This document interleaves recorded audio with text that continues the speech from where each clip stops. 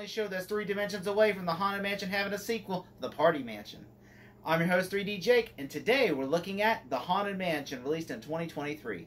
The Haunted Mansion is directed by Justin Samain and is written by Kate Dippold, who also wrote the 2016 Ghostbusters, and stars Lakeith Stanfield, Owen Wilson, Rosario Dawson, Tiffany Haddish, Danny DeVito, Jared Leto, and Jamie Lee Curtis. The movie is essentially about a ghost tour guide who basically is talked into going into a haunted mansion and taking flash photography of the mansion using a NASA camera he built. And basically, he's being paid $2,000 to do it, but it finds out the house actually is haunted. He has to help the family living there to get rid of the ghost, along with a priest, a professor, and a what's her name called? I forget what she's called again. A clairvoyant, I guess. You know? And so basically, of course, this movie is a remake of The Ride. Of course, I know this is not a remake of the Eddie Murphy movie, although you could, I guess, consider this a remake of the Eddie Murphy movie, even though it's not really a remake of the Eddie Murphy movie. I really enjoy the Eddie Murphy movie. In fact, I remember just rewatching it over and over again, that movie, and I always cherish that movie, and I still love that movie. And I will always watch it around Halloween time. But this movie, I really enjoyed this movie. I was expecting not to like it because I've been hearing negative things about it the whole time. But I don't know what movie they saw, because I went in this movie expecting to be bad, and I'm like, oh my god, this is actually really good. Like, I was sitting there the whole time, like, I like this movie. Like Dial of Death I thought was okay, but this one was actually really good. This might be my favorite movie of the summer because it's really good. Like, I'm like, this is really good. Like, I enjoyed everybody in the movie. Everything in the movie felt like it was placed. And I know some people say, oh, you could have cut 30 minutes out of this movie. I didn't see it that way. I'm like, I actually enjoy it. I felt like it had an even pace. I felt like it had an even structure. I feel like everything in the movie needed to be what it needed to be. And I'm curious to see what deleted scenes that would have fit into the story. Because, I mean, there are some things that I wish they would have done differently. But it was still a great movie. Like, I really like the acting in the movie. The acting is one thing that I really thought worked well. Like, everybody in the movie, Lakeith Stanfield, Owen Wilson. Owen Wilson is so funny. And I've heard people compare him to be like, oh, he's like his character in Wedding Crashers. And he kind of is. He's like a PG-13 version of that character from Wedding Crashers. He's really good in the movie. I mean, he is so good. Like, literally, like, there's some funny moments, especially in spoilers if you haven't seen the movie. But, like, there's a moment whenever he's like, whenever he's talking about let's do a prayer, he's doing like a football huddle. He's like he goes, all right. He said, prayers on 3. 1, 2, 3. Amen. I'm just like, what? No priest does that. Or he's like, or whenever he's like, I'm going to take the couch, tonight. And he's like, got a bad back. And I'm like, come on, or, it's just like, just stuff like that where he's like, just like, this man is a priest, really? Like, it's just like, or he's like, we're going to kill these ghosts with an axe. And Tiffany Haddish, like, they're already dead. They're going to be deader. He's like, just, Owen Wilson's fantastic. And Lakeith Stanfield is like the straight man in the movie, where he's the, and so basically he's like, the guy that's, when I say straight man, I mean, the leading man, that's like the tough guy that's like, there. Like, when he goes there, he basically is not, it's like a swindler in a way, where he just goes there to like, because he doesn't believe in ghosts. He's just like, click, click, click. In which they know that he's, like, that he's just not clicking the pictures. So when he goes click, click, click, and then he gets the 2,000, he comes back, because they're like, oh, ghost followed you home, didn't it? Yeah. Yes, and now you believe? And he goes, yeah. And so he has to basically be the unwilling hero to basically, help them out. And I'm like, that was so clever, and it's just the ghost that followed him home is just a fisherman that likes to watch Deadliest Catch that wants to go out to the sea. And Danny DeVito plays like this guy. I mean, I'm not a big fan of his character, but I do like, there's some moment I'm going to talk about in a minute. But I also think that, it's nice to see Danny DeVito in a movie. He's a great actor, and I like him as an actor. I think Tiffany Haddish is like this, is like trying to be like a funny comedic relief, where she's like this clairvoyant who basically is like, also a swindler, that's on Bourbon Street, where they come and they bring her to the mansion, and then she finds like 2 hours later, and she has a ghost, and so, and all of them, like, every time they leave the mansion, and when they step in, they have a ghost with them, and so basically it's like, if you leave the mansion, and you step foot in the mansion, and then you leave, a ghost will follow you, and so you have to, like, so it's kind of funny that they'll have to all sleep in this one living room. I was sitting there I wanted to watch the movie with my aunt, and I told my aunt, I was like, they wouldn't get more, I would at least go get some more furniture, at least, I mean, come on, like, You know, because that's the only place, I guess the living room's the only place where it doesn't, the haunted stuff happen at, you know. Um, I also like, you know, the story. The story's really well done. You know, I like that, you know, it's like all these people are kind of swindlers, and then they're just like stuck in this position where they have to actually be these people they're posing to be, because that's the only way they can stop the ghost in this house. And I think that's really clever, because usually, like, when people are pretending who they are, they have to change their profession up and just be unwilling heroes. But this one's like, no, even though you're a swindler clairvoyant, you have to actually be a clairvoyant. Even though you're a swindler priest, you actually have to do a godly thing. Even though you are, you know, like he says, even though basically you're a tour guide, ghost, that you don't believe in this stuff, you actually have to help defeat the ghost. You know, you have to be there. And, you know, it's just really things I like about this movie that I really think that really add more to the story. Especially, I like the, the villain also played by Jared Leto, who is basically like, you know, this. I thought he had a great backstory about how he was just like a rich guy who basically was, you know, killed his servants and everything, and then they end up turning on him and decapitating him and everything, and you had to bury his head. And I thought that was really well done backstory, and how he haunts this mansion because this guy, you know, I think it was Gracie, lost his wife, and so he was basically getting Jamie Lee Curtis to just pray and pray until eventually, you know, Jared Leto's, you know, ghostly figure showed up, and then he haunts the mansion. All the ghosts are afraid of him. I thought that was a great story, and it really plays more into the story. I really like that. The directing is also really well done. I don't know who this guy Justin Cement, but he's a really the movie, well shot, well directed, well acted. Props to him, because for a director, I don't know if he's a first time director. If he is, this is a well done first time director.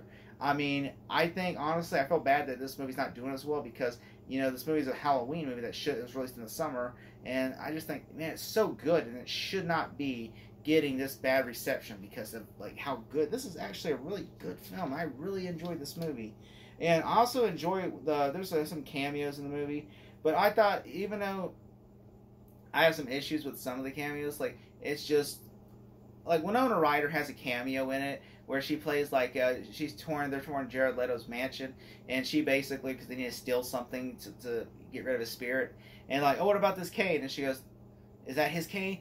And it goes, you know, Owen Wilson and Lake of Stanfield go in there, like, is that his cane?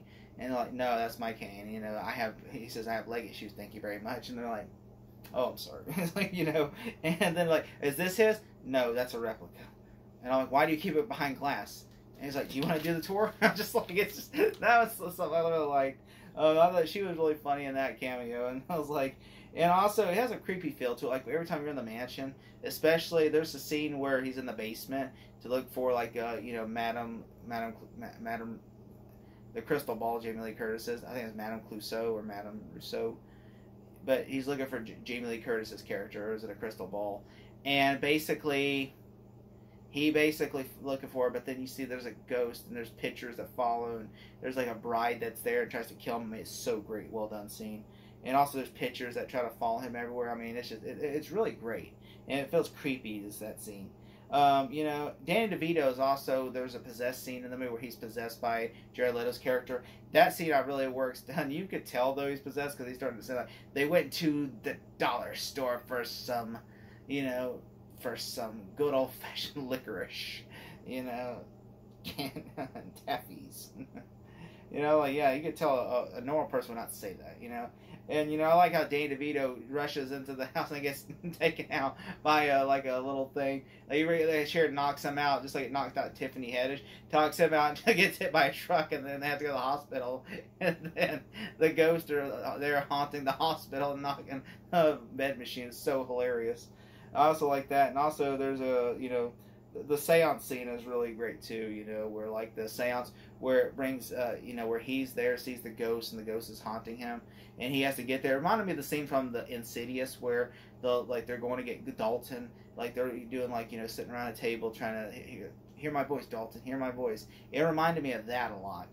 You know, and just kind of play, but this felt like a toned down version. And also the fisherman's ghosts, you know, was pretty great. Whenever at the end he knocks over a fisherman, steals the boat because he wanted to go to water, you know, like, you know, because he's just sitting there when they're at Jared Leto's mansion, the fisherman's just sitting there in a chair watching Deadliest Catch on the TV.